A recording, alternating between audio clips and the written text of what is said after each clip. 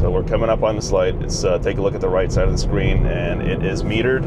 So we're gonna see if it. Okay, that car behind me slowed down quite a bit. So let's see what it does. I'm gonna try to. Yep, it's slowing down. It's trying to come to a stop. Right. So it did it again. There's a car behind me, and it's active right now. So if it's gonna slow down, I'm gonna make sure I accelerate, and it is starting to slow down. And it's sorry, there was a car super close behind me. So it did it again, and the metered light is on. You can see it coming up on the right side over here. And let's see how FSD reacts here. Okay, so inclement weather, it seems to be doing fine. And the light is metered, it is on. Let's see if FSD is gonna try to stop here. And it slowed down, but it did not come to a stop. Which is great, it's really good news. I'm wondering if the mist from the other cars is preventing it from seeing as far as that as it normally would see during a clear weather day, because it seems to be doing great on today's route.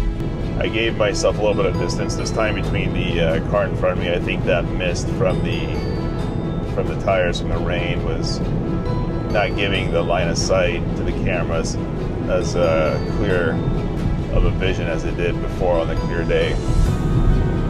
So let's see what it does. All right, the light is still metered on the right side. You can see it coming up. And let's see, yep, it's doing what I thought it was gonna do. It's coming to a stop. And definitely, yep, I gotta go. There's a car behind me. It seems to me when there's not a car in front of me giving that mist barrier, it wants to slam on its brakes. So here, let's try this out again. Yeah, it's starting to slow down. It's coming to a stop. And there's a car behind me, so I gotta get it going. But I think that was why it's the first couple of rounds why it did not stop. I was in front of a lead car, and that mist coming from the tire is what caused the camera not to see that traffic light like it would on a clear day. But now we tested it out twice where it didn't have that mist in front of that barrier, so it wanted to come to a full stop again. My foot is near the accelerator. There is not a car behind me, but it's close enough. So let's see. Yep, it's coming to a stop. I'm not touching anything. I am literally on a highway right now, and it came to a 8-mile-an-hour stop. My foot's away from the accelerator, and it went. Yeah, that's scary to me. And that light is still on, so this will be our last test for the day. Let's see if it slows down. And it's coming to a slow. We're going to 60, 50, 40, 30, and it does. All right, there's a car that was just creeping up on me. So that I believe is the theory. We had 2 good drives in the rain today. I was following a lead car pretty closely. The mist from the tires, I believe, impeded the view from the camera, so I didn't see that metered light. When I gave myself enough distance from the lead car, it was able to see that metered light that allows cars to get onto the highway.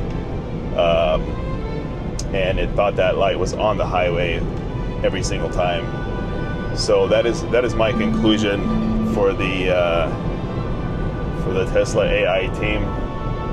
We've done this in clear daylight now and in inclement weather. My biggest concern with this, again, is that even if you're supervising the drive, if your foot's out here and just relaxing because you know you're on a highway going 55 miles an hour, you're never going to expect the car to come to a complete stop on a highway. So whether your reaction time is not quick enough, whether it's because you're over here or maybe you're elderly or whatever the case may be. I'm not saying elderly people have slow reaction times, but whatever the case may be, it may not be fast enough to get your foot from here to to the accelerator to prevent a car, semi, or a dump truck or somebody behind you that may be even tailgating you to slow down and for you to accelerate to prevent an accident.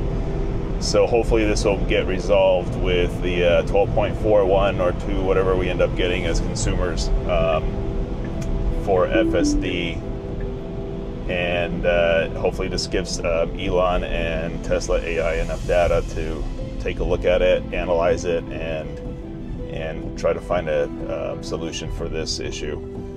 But outside of that, I appreciate you guys watching. Please follow me or subscribe if you're watching this on YouTube. And I will be retesting all these areas once I get 12.4.1 or 12.4x version update. And just real quick to point out again, the car was on auto max the whole time. So my understanding is it does not go to version 11, stack 11, if that's the proper term for it. Unless if it did that, then the auto max would not be present. It would go back to the regular offset speed that you would set on the system. But this entire testing that I've done, auto max stayed active. So I believe it's still functioning the entire time on version 12.3.6. If I am incorrect on that, please let me know in the comments. But again, thank you for watching, and I will see you guys next time.